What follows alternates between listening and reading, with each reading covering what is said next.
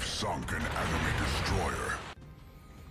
Hey team, this is Ripper here. Hope you guys are doing fantastic today. Got a great review on the Wisconsin again. This time I've actually got the ship through the dockyard event, which you all can do it right now. I think it is still going, or maybe it may have just finished. I think it just finished because they're doing a D-Day event, but there's the next update of World of Warships is coming. But if you missed it, Wisconsin, the dockyard event where you grind out a bunch of missions and everything, that allows you to unlock certain aspects of the dockyard build, and then you can get the Wisconsin as somewhat free. If you want to go back to my videos and other people's videos, you can spend doubloons of the starter packs, or you can complete missions, and you may have to pay a little bit doubloons eventually to unlock the thing. It's not, in my personal opinion, I don't think it's completely free, but you do get a West Virginia 44 out of it, and you get a Wisconsin. So I think it was interesting. It was a great deal, in my personal opinion, and I really didn't. I thought it was a little easier this time, the dockyard mission. So I do appreciate that.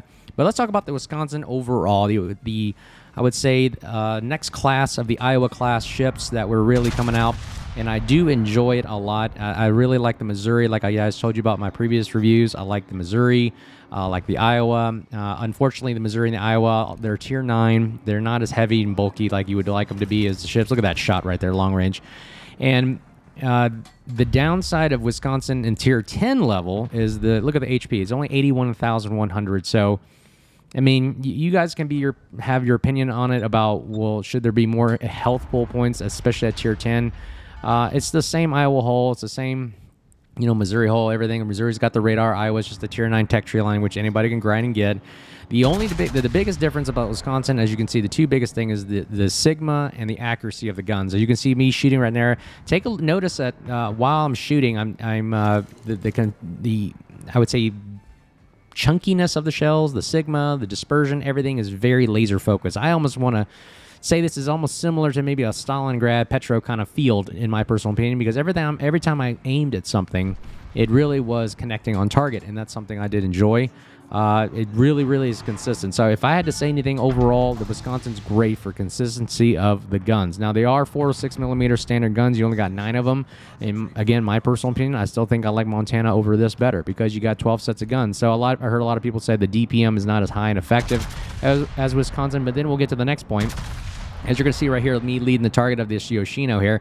Look at the concentration of those shells. The Sigma is allowing you to have that little bit more, as it comes out of the barrel, more concentrated. Look at that, bam. You get a lot of those right there, and you get some of that right there. So the AP I found is really very powerful at distances, long range, consistency, and it really connects. If you get those nice, accurate shots right on the bat, on the money, you can get those great citadels for what you're trying to get and accomplish. And like right here, broadside, this is like a Battleship's wet dream right here. He was turning away, so I aimed a little bit higher of his hull because I figured, hey, look at the mini-map. His line is turning away, and we're taking 7,000 off him. And that shell, that last one should have connected. Unfortunately, we get non-pins right there, and maybe ricochets. So yeah, the angles are, again, just like any other Battleship thing. It's just a Battleship. And overall, I find the gameplay kind of boring in my personal opinion. I mean, this is just long-range sniping, sitting in the back, how most Wisconsin players are playing. Because the meta of today, and you guys let me know what you think. The meta of today just doesn't allow pushing. But look at this Yoshino. I'll applaud him for pushing, but unfortunately, he's just going to get, focused down and just railed upon. And it's really difficult, especially when you got kiting away battleships and you got everybody shooting at you from all angles and from all sides. You got submarines going against you, the destroyer play. Again, I find that I'm a DD main. I find the destroyer gameplay role more engaging and more, I would say, impactful. As opposed to me just, again, look what I'm doing. I'm being forced to run to the back. That should have been some kind of detonation or citadel shot right there. I don't know what happened there. Yeah, again, he had angle. So, again, 4.6mm guns. They're not very, I would say, good at very aiming angled targets. Like I said, AP, angling, poo nannies. If you angle against AP, they're not effective.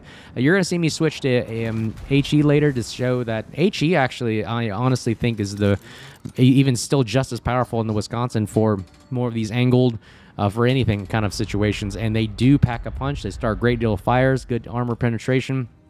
I mean, let's take a look here.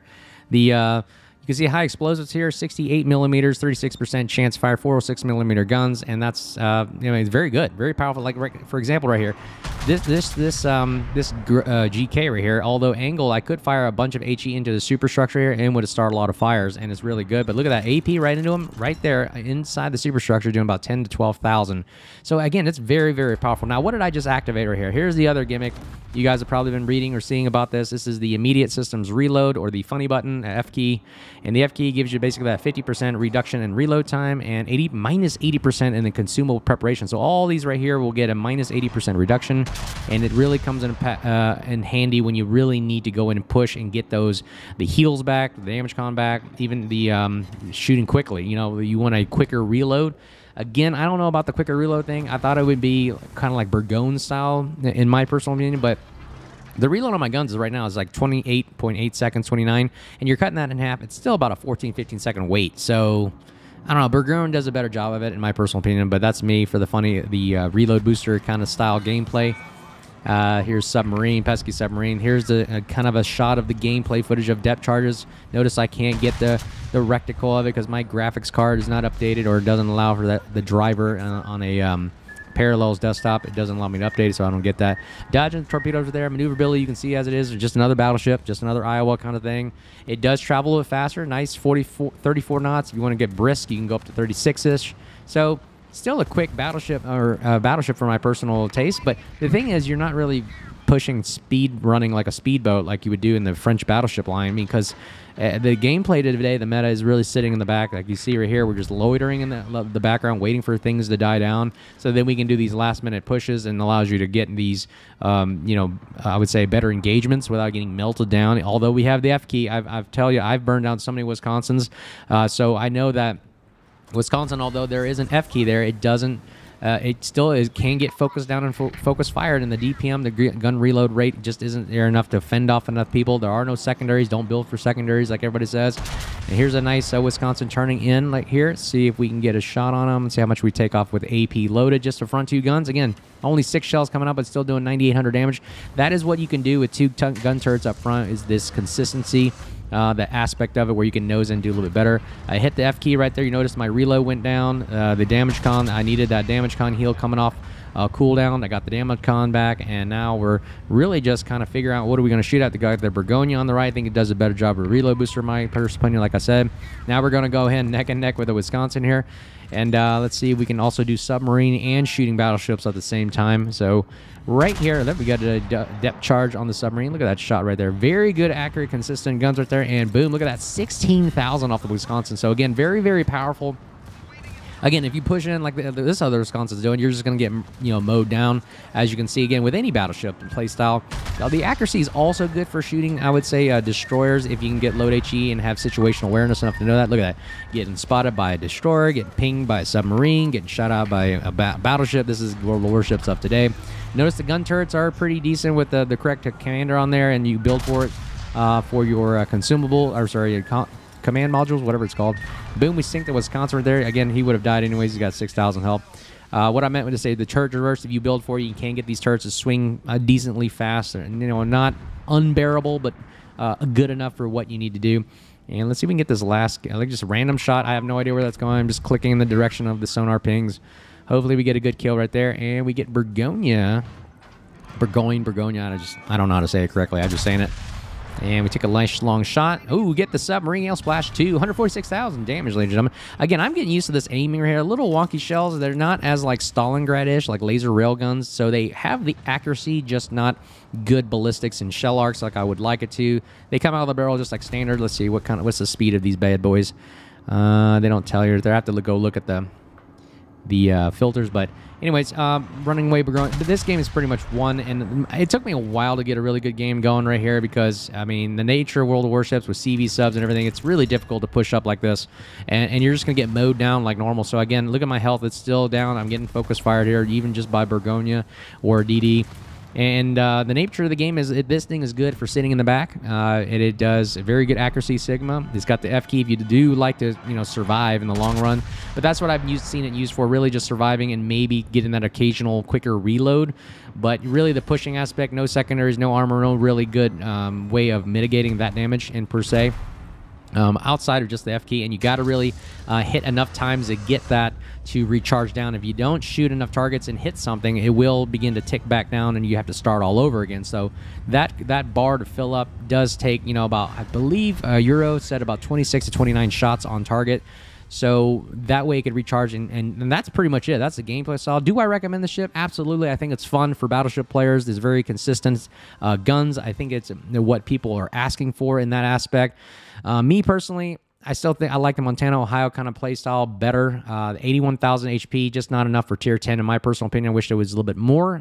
At tier 10, why don't they just, it's just a number thing. Why don't they just give it a little bit more health? But I think because of the funny keys there, they do give it that aspect. Number one in the team right there, getting a good shot. Dreadnought. Yeah, surviving Dreadnought, basically. What it is, surviving. Receive a damage of at least 120% of your ship. Again, this is exactly why the people choose Wisconsin a lot, is accurate guns that can, and this thing can survive a lot, but not brawling survival. I mean, I'm talking about just really one-on-one, 1-to-2 on 2 versus 1 engagements where you're kind of just loitering around the cab, maybe loitering in the back, and you're just trying to survive and mitigating those fires and shots. But this thing is like a long-range, good sniper, and good shots, good shooting. And for what we're able to do with it, I mean, 148,000 on the main battery guns, very, very good, very accurate, like I said, consistent. And survivability, look at that, potential damage, 1.3. I've seen people get it up to 3 to 4 million. So I've seen a lot of these guys use them in clan battles and competitive. So I've seen a couple there. It's a hit or miss because of what the nature of the style of competitive is today. Maybe they're looking for more DPM. The survivability aspect is okay in competitive. I've seen guys do it, but for me, personal opinion, I like this game for randoms. It's a good ship. I wouldn't pick it for competitive, but more for random style, just gameplay, just having fun, shooting in the backs. If you're just kind of want to lazily sit in the back and shoot, that's kind of what the nature of the gameplay is. I'll throw up a picture of the build of the Wisconsin, of how I built it. More for survivability, concealment. Concealment's great. You can get it down to 12.6, or I believe it's 12.6. Yeah, 12.6, just around that area. Very good for a battleship. I mean, normally you see them, people out there 13 to 14 out there, so very good, decent speed, good concealment, accurate guns. Yeah, it's pretty good. I'm not dogging it. So I wish it was a little bit stronger per se, maybe health-wise, give it a little bit more, maybe to 90, 95,000, 100,000 range, and that's my take on that. So here's the build right here, just, basic survivability, taking a little bit longer range, and the secondary range for just really, that's really all you can take in my perspective for mod 3, and then, of course, accuracy in mod 6. And that's just the basic build for any battleship, my perspective, American side, to get that accurate gun aspect of the Wisconsin. And then here you go. I didn't put Halsey on it. You can put Halsey. Halsey would give you that. If you get Confederate, you can get a little bit better reload time. Turret traverse, switching main battery guns, adrenaline rush, basic survivability, get that extra heal, and the concealment. Concealment, again, getting it down to 12.6 shifts is really good. And then, of course, fire prevention. As you saw in the previous video, I mean, it was really difficult to set me on fire, and when I did, I could just, wait and let it burn. If I get a second fire, I'll put the heal up, damage con, and boom, F key. You got the funny key to bring it back. So what is my take on it? Honestly, I'll have to say it's fairly decent. It still gets burned down in today's meta, and what Battleship doesn't. So I'm not going to give it a superb rating. I still give this, a very good, hey, this is worth the grind. Have fun with it. I still enjoy Wisconsin. I think it's a very accurate battleship for what it can do, and what you're asking for in an American Iowa, really. But again, it's really nice to have that battleship. I really like it. It's a good Iowa class battleship to collect, have fun with, and enjoy. Again, I'm a destroyer main, so I'm really kind of biased towards the destroyer side. But for battleship players, yeah, I think you'll definitely enjoy it, and I hope you guys got it in the event. Hopefully they bring it back. And as always, thank you guys for supporting the channel, making this a better community, learning something from it, and having fun at the same time. If you guys see me out there, say hi, and as always, you guys take care and be safe. Cheers.